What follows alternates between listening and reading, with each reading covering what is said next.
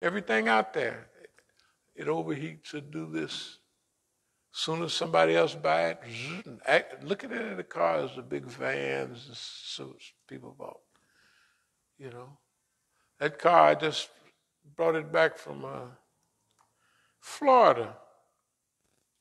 It run like a watch. Then the next morning I get in there, click, click, click, click, click, and after that it got real loud. So that all somebody got to do is turn the thing that, that's all they got to do. If they don't, hell, I'll walk out there. Or I'll catch the bus. I can do what I want, It's fine with me. The point is that everything we have ever said has came true right in front of everybody's face. Right? Nobody can say, that ain't true. Can't do that. Not here. Nobody can say, oh man, you just making that up. I say, yeah, but I made it up in front of y'all right here. Time after time. And exactly the same stuff happened. That's not clairvoyance, and I haven't used that word in long. It's not clairvoyance. It's history. It's the book. It happens that way all the time. It's just time is different. Okay, the people of old, this happened, that happened, but it was the same thing, right? So if Noah and them got drowned out, they said the next time it'll be by fire. But you don't know, this is going to be a combination here. They're going to have the earth on one end boiling over with water and the other side is burning up. If you leave these crackers alone, won't it be like that? Not on 100 years, in 5 years. The point is, like, look at the decline. When you're at the bottom of the hill, you're going, where the police stay? At the bottom of the hill. Why? Because who's speeding going up the hill? Nobody. But going downhill, you don't even have to pay attention. It just picks up speed.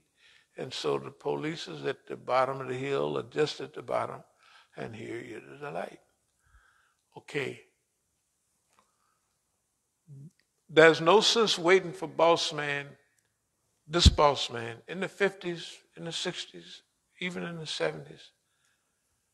But by the 80s, things start changing a little. By the 90s, it was pretty much clear. By the 2000s, yeah. Everything we said was clear on this. This is what's getting ready to happen. We said it before, but it's clear. Okay, now, and I'll move toward a close. The people is crazy. The people is crazy. They just cruising along like they're sending their kids to college. They're doing this, they're doing that. Just like hell is going to be there for the next forever. They're going to get a job. They're going to get out, they get a degree, they're going to get a job. They're going to work here in America. As if the damn thing is going to be here. Like it is now. They're not planning for chaos because boss man haven't wrote chaos down. No, this is chaos. But anybody that's got a wee brain could see where this is going. And we got to prepare for it. I say we. I don't care, tell you the truth, what nobody else do. You know why? Because I'm not responsible for nobody else. Personally, guess who I'm responsible for? The brother. That's it. Tell the truth. And who else is responsible for themselves? Everybody. On the day of judgment, how you going to be there? Everybody going to be there with you? It's going to be a lot of people in the area, but they're not going to be on, you're going to be sweating your own bullets. Well, I did, everybody, I was following them niggas. Going on with them then. That's what the Quran say. You was following boss man, going over there with him. Go on, get there. But he he might be going downstairs. What, you just going down there with him? Excuse me about this joke. Just show you how white people think. It was about 73, 74 or 75. It was a federal court in L.A. And this white boy, he went to the penitentiary with me. And the judge gave him, must have been 20 or 25 years. He said, Judge, I can't do all of that time. He said, son, just go on up there and do all you can. It's a joke. But the judge actually said that. It's in the transcript. This is a white boy. He was not imagining that this is possible, right? For what he was doing. He was a pilot or something, a dope pilot, and they gave him all 2 years. The more dope you flew in, the less time you got. So he was sweet. And he got convicted. He said, Judge, I can't do all of that time. He was innocent. He was serious. And the judge just said, son, just go up there and do all you can. In other words, hey, man, so we're by ourselves. We're going to do our own time. On this one, if we get into heaven, we got there. Then Allah scratched off a few things. If we did enough good things, he scratched off some of that other stuff. That's what we're hoping, that Allah starts scratching off all of that stuff. But our niyyah, I don't care what these people do or what combinations they're doing it in. I'm not with them. I'm going to do this stuff right here. Excuse the expression, they can go to hell. And if they keep on, that might be where they're headed. I don't want to go with them. There's a big possibility, being a Negro and all, that we can wind up in that condition. But I'm not trying to go there. And it said, do this and don't do that, I'm going to try to follow that. Okay, so I'm going to move toward a close. Self-revival. There's a new schedule, all that, And we got a new little schedule that we follow. And when we get up, even walking or running in the hills a little bit, not the hills around that, right across the street. One of the things we have to deal with is boss man getting in your business. And boss man, let's say, monitoring brainwave, stuff like that. I had a feeling when the feds was here last time, they had a doggone, it looked like one of them big walkie-talkies that they have, this big, and about, and he was holding this thing. It wasn't a walkie-talkie. He was holding it right at my head. We were sitting at the table over there. The Korean one was holding it right at my head. I said, well, I'll be doggone. Anyway, I said, oh, have a good time. So,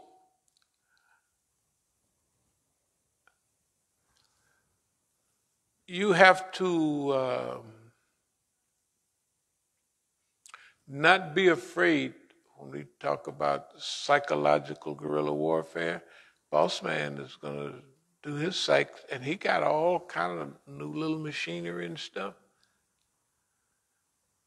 Yeah, boss man got little bugs that can fly in the room. That'd be sitting on the wall and take your picture and stuff. So do you know that rat paper that they put under the under the refrigerator and other stuff, and you see that you pull it out, it's a dead rat there all the time. He done been there so long, he done dried up and died. So I got some of those. So I put some over here, some over there. And so, and that little the little rat poison you put out and put a little peanut butter in it and stuff. So last night, it was something going on. So I got up and I started writing again. Now, I hadn't seen this rat in I don't know how long. But this rat come in, looks at me, I guess to make sure where I was. I'm telling you, this is actually the truth. And I got the rat paper was over here, the rat food, all that was right over there. Before he would run over here, right where between the boxes I have, and anyway. But last night, it reminded me of a couple of weeks ago. He just tip in there and look at me, and then he went back out. He didn't go nowhere near the rat paper. And I'm telling you, you can believe it if you're not. And then he went on about his business. Maybe he wanted to see exactly what I was doing. It's up to him. But I don't put none of that past white folks. I don't care what you say. You say Imam Musa been drinking. It don't make me no difference. I'm telling you that I believe, yes, that's right, I'm telling you, that I believe that they got little insects that fly in people's place, right? Yeah, and they sit there on the wall and they just, the nigga talking and they be talking about this and talking about that, right? And the thing is sending it all back to GHQ. This stuff is, now it's old. That stuff is old because see,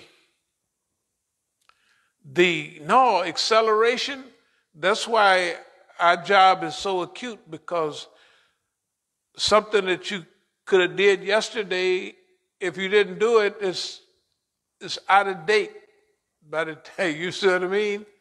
It's out of date. I don't want my telephone book. They've been 30 years so they could point the thing at your window and hear everything you say, right? That was back in those days. When I was writing about roving wiretaps, they didn't need no roving wiretaps. They had all kind of stuff then, because that was 20 years ago, 21 years ago, 22 years ago. That's a stone age as far as surveillance is concerned. And nowadays,